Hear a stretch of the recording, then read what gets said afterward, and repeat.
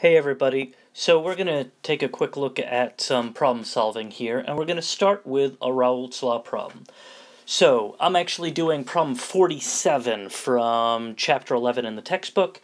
So we have a solution is prepared by mixing 50 grams of glucose with 600 grams of water. That should say of water, not if water.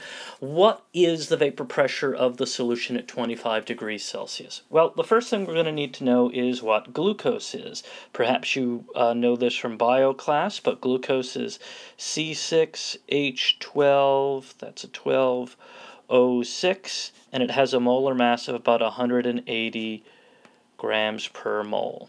Okay.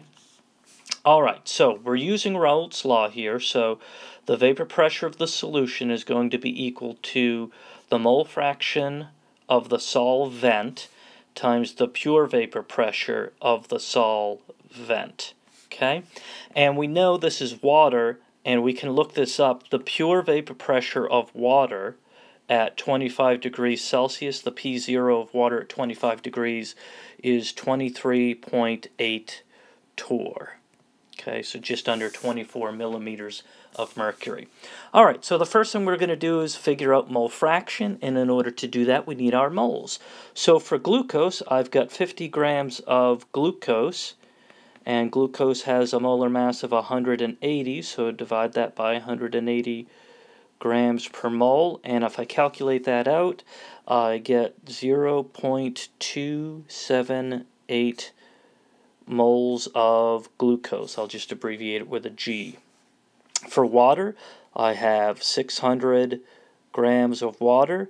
Water has a molar mass of about 18.02 grams per mole, and that's going to give me 33.3 moles of H2O. All right, so then my solution vapor pressure will be equal to, as you can see up here, right, it's going to be equal to the mole fraction of the solvent. So that will then be equal to 33.3 divided by 33.3 plus 0.278. So you can see that's going to be a fairly large mole fraction.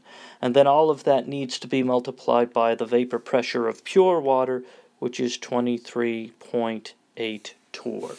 All right, so if we go ahead and crunch some numbers here, I see that my mole fraction of my water is 0.992. Multiply that by the 23.8, and I get 23.6 torr, 23.6 millimeters of mercury.